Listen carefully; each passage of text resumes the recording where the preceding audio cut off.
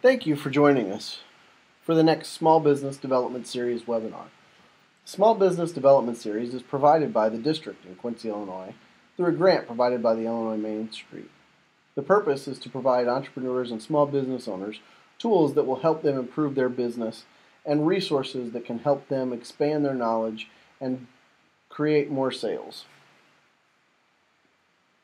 Today, we're going to talk about technology in your business.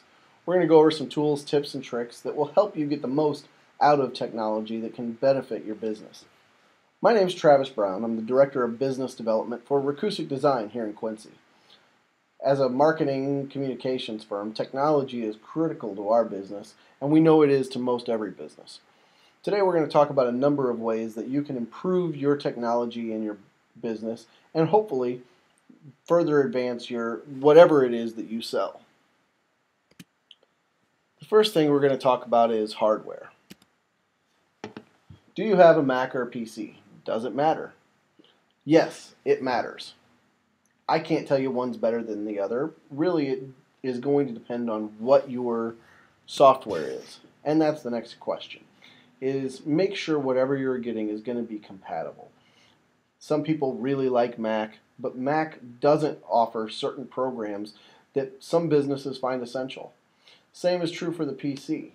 If you've got something that is very Mac specific, making sure that you've got a Mac computer or Mac device that can operate that is going to be very important.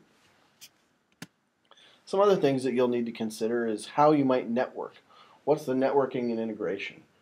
I have found personally that Macs are far easier to connect and to network than our PCs, but PCs sometimes offer, like I said, a number of programs that are not available to a Mac user. Other things you might want to consider are how do you collect payments? All of these are factors that are going to help you determine what hardware is best for you. There's a lot of hardware besides Mac or PC. Some of you may need a point of sale system.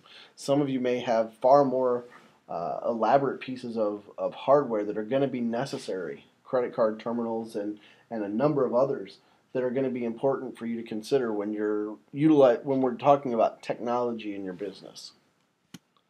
On the software side of things, you're again going to want to make sure that it's compatible with your hardware.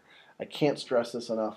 I've seen so many businesses see a great program only to realize that it doesn't meet with their hardware, or vice versa. They get a new computer and don't realize that their software doesn't transfer, and they're left in limbo waiting for something to give so that they can afford to bring everything up to date. Make sure you're doing your homework ahead of time before any purchase, and make sure that everything's going to network and integrate the way you desire. Do you have business-specific needs? As an example, we're a graphics design firm. We have very specific software that we need to have on hand in order to effectively and efficiently do our jobs. The other software that you might want to consider, how do you handle tracking your inventory, sales, payroll? What types of software is your business using? What software are you going to need, and what hardware are you going to need? With compatibility, there's a number of things to consider. Do you collaborate with mobile devices, or is this just going to be an online collaboration? Is it a networked communication? How are your devices going to talk to one another? Maybe you're a standalone business or a one-man shop and you don't need to worry about integrating with other devices. But for a number of businesses, this is a reality that needs to be addressed from the start. You need to be able to make sure that your devices connect to one another. Some devices may not be connected. As an example, I mentioned that we're a graphic design and marketing communications firm. We're obviously very heavy on Macs in our office. However, our bookkeeper uses a PC because of the computer software that she is using. She does not need to integrate with the rest of the team, so she has her own kind of universal system, or her own island or siloed system there. So those are all things that you need to consider. One of the things that I wanted to talk about today are some tech tools. These are things that I've found very useful in the past, and things that help us either today or in previous stops along the way. One is the Adobe Creative Suite. Now, you may be saying Adobe Creative Marketing and Communications firm. Sure. But I can tell you from even being in a nonprofit, having Adobe was very, very helpful. Uh, Sometimes just the Photoshop elements and being able to quickly manipulate a picture or resize or put layers or text onto pictures so that I could put them on my website without having to utilize the services of a graphic design firm. Being able to convert PDF files, which is really critical in saving space and time and providing documents in a format that is fairly universally accepted. Those are really important tools that you may need for your business. Another one that I'm pretty sure almost everybody's heard of is Dropbox. Dropbox is a great file sharing program. For some businesses, it can almost act as a backup server, depending on what you're storing, how sensitive the information is, who you're sharing it with. But Dropbox is a great tool. They have a certain amount of space for free, and they've recently just upped their number of or their amount of space available for businesses. Now a business can have up to a terabyte of space for around $100 a year, which is an awful lot of space for, and most businesses won't come close to utilizing that amount of data. The other one is Constant Contact or MailChimp. These are some great tools. MailChimp is free until you get to a certain number of clients or customers. Constant Contact is a paid service and paid based on the amount of customers. These are great for mass communications from your business. Even if you're a service-based business and you're not necessarily trying to generate sales, being top of mind is very important. With MailChimp and Constant Contact, it's more than just your day-to-day emails. These services give you some great professional looks so that you're able to really communicate and track affection of your message. How effectively am I reaching my customers? What's engaging them? What are they clicking on? How much are they opening? And it really helps you track your customer engagement and really will help you generate more leads and sales as you continue to utilize them. A few others, Doodle. If you haven't heard of Doodle and you go to meetings or you schedule a lot of meetings, Doodle will become your new best friend. Doodle is a great free service that enables you to send a link to any number of people that you need. They can click on the link and it takes them to the Doodle site. From there, without having to create a user ID, they can add their availability to whatever poll or scheduler you're trying to create. So if you have 15 people that need to set a meeting that involves 15 people, you can email them the same link, and rather than trying to track an email chain a mile long or trace one email or track down one last person to get this meeting scheduled, they can all log on 24 hours a day and do put in what their availability is, which enables you to set a meeting much more efficiently. Dafont is another great tool that I really like. This has gotten me through a lot of not hairy moments, but Dafont is a great option for anybody that is looking for a specific font.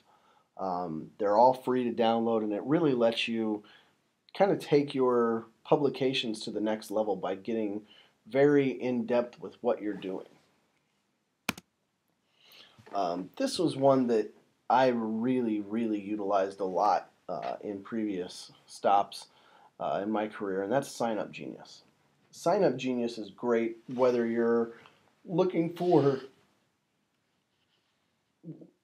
businesses or looking for customers to sign up for your availability for a giveaway, or you're having certain office hours and you've only got 3 slots left.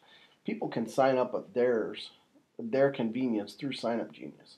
The way it works is you log in, create an account, and it's all free, and you can put your event.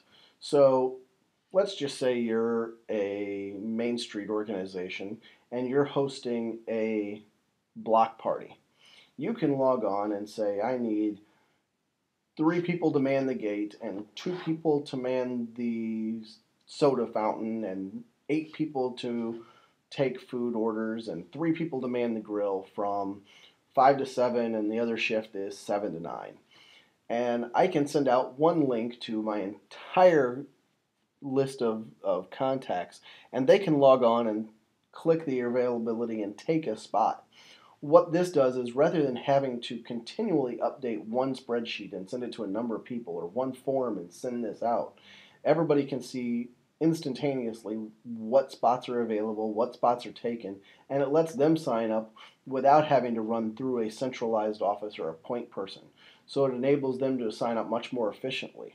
It also gets you their contact information, so email, phone number, or what other information you desire. Maybe it's t-shirt size, because everybody volunteers gets a free t-shirt.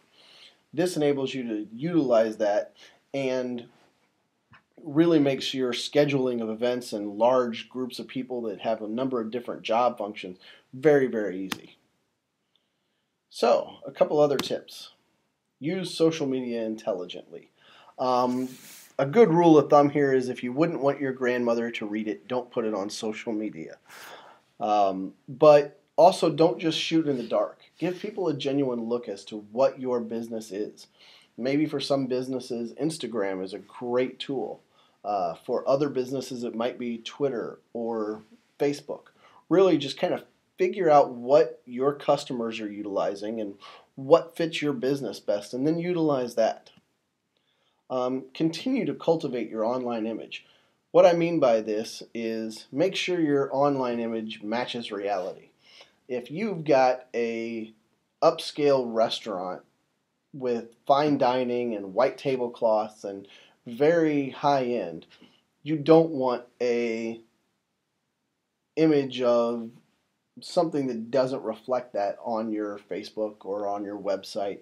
You really want to make sure that the impression that you're giving online matches what people are going to experience when they walk through your front door.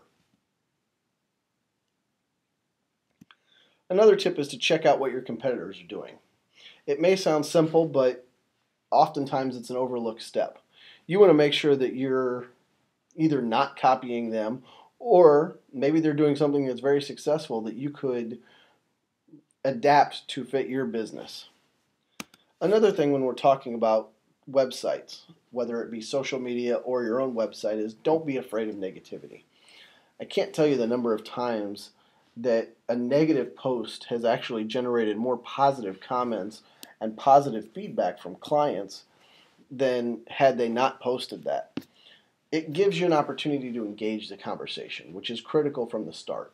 You can't address a problem as a business owner if you don't know that there's a problem that needs to be addressed. So approach every negative comment or negativity in a situation from a positive angle. The other thing that you can do is, if you're providing great customer service and you have a lot of raving fans, those negative comments will be thwarted by the positive comments, and your customers will actually rise to your defense sometimes before you even had an opportunity to see the comment or see the post. And so don't be afraid of negativity. Don't hesitate to turn your comment section on or to allow people to post to your wall, because the more you engage with your clients and your customers, the better your business is going to succeed. Even those few that might be a little negative will be overwhelmed by the vast majority who are positive, and so don't be afraid of that negativity. We could talk all day, but we want to make sure that we're cognizant of everyone's time. So I want to thank you for tuning into this webinar series. Again, my name is Travis Brown. I'm the Director of Business Development for Rokusek Design. Our contact information is there on the screen, and we're always here to help if anyone has any questions or any marketing communication needs. Again, we want to thank the district for making the Small Business Development Series possible, and we want to thank Illinois Main Street for the grant that made this series possible. We hope that you come back for the entire list of Small Business Development Series webinars, and we thank you for your time.